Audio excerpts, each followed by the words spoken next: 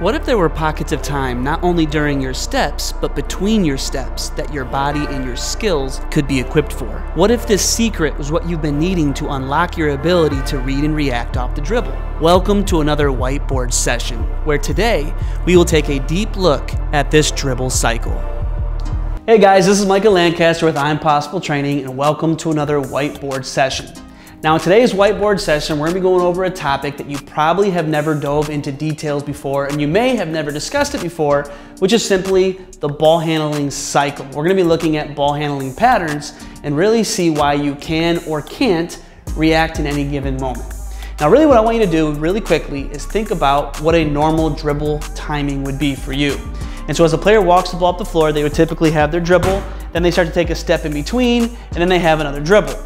And so that pattern would simply be a dribble step, and then a motion step, a dribble step, and then a motion step. That's what's normal. Now obviously there's times where in the game where you're gonna take multiple steps between dribbles, but we're looking at a normal pattern of simply running the basketball up the floor and really starting to understand what happens in all those little pockets of time to allow a player to read and react. And if you're the type of player who can't read and react in these moments, this is gonna be a video that will be especially helpful for you. And of course, if you like content like this, please do us a favor. Please like, comment, and subscribe. Now what we're gonna do is we're gonna start looking at this pattern under a microscope to understand that it's way deeper than just having a dribble step and then a motion step. Because really there's pockets of time where you can start making decisions. Now the first pocket of time we're gonna look at is when the inside foot crosses the threshold. Now I know that sounds advanced, let me just go ahead and simplify this. If you think about my outside foot and I'm in the middle of a drive right now, my inside foot's gonna start crossing the threshold of that foot. So pause this moment in time, the ball's in my pocket, I haven't made my step yet. Can you actually read and react in this moment in time? Now what are those options? In that moment in time, you could do an inverted skip, and you can do an inverted hip swivel. Now, of course, those sound detailed, those sound maybe terms that you might not know, but that's why the videos on a screen will be so helpful during this presentation. But that's obviously something you can do during this initial step, right as the inside foot crossed the threshold. And then, of course, you have another set of options once that foot hits the floor and as you complete the dribble step.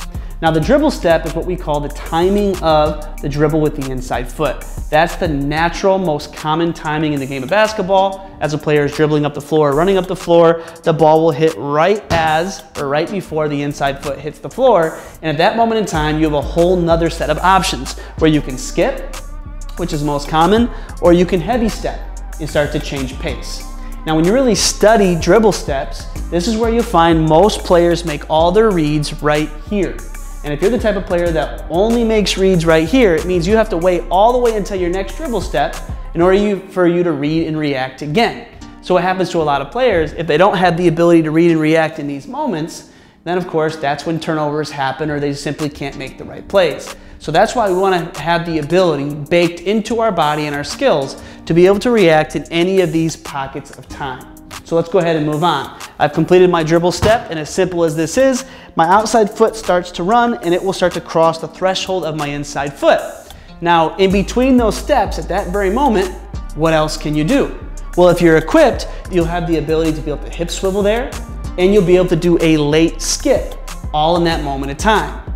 And then of course, you're gonna go ahead and complete that motion step. That's what we refer to the step in between your dribble. And now, while the ball's still in your pocket, you have another set of options that can present themselves. If you've worked on them and if you have them in your skill sets, you can do an inverted skip or you can do an inverted heavy step. And then of course, that plays right back into what we discussed first, is the inside foot will cross the threshold again. So this is obviously a repeatable cycle that will continue. Now here's what's special about it.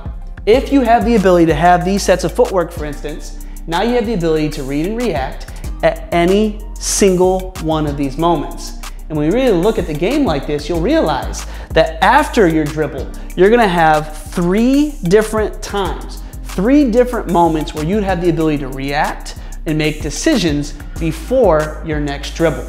And this is really what separates the best from the good.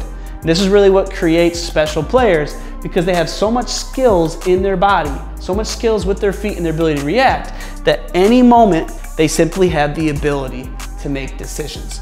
So that's the ball handling cycle. And if you have the ability to have all this different footwork and all these different options in your game, now instead of only making your decision in this moment in time, you can make your decision in every moment in time.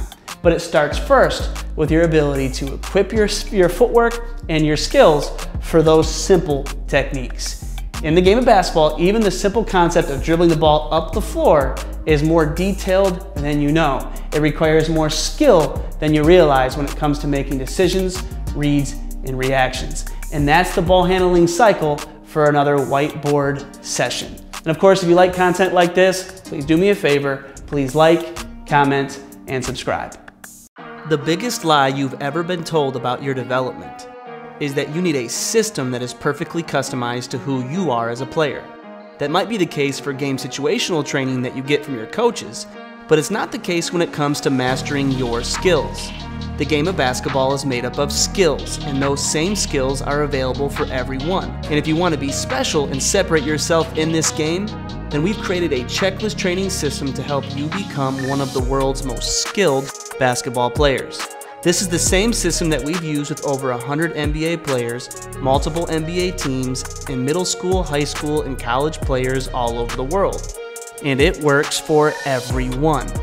We are the world's premier specialists in creating skill in basketball players, and this is the world's #1 online skill training platform, the I'm Possible Cloud, helping create the world's most skilled basketball players, one check at a time.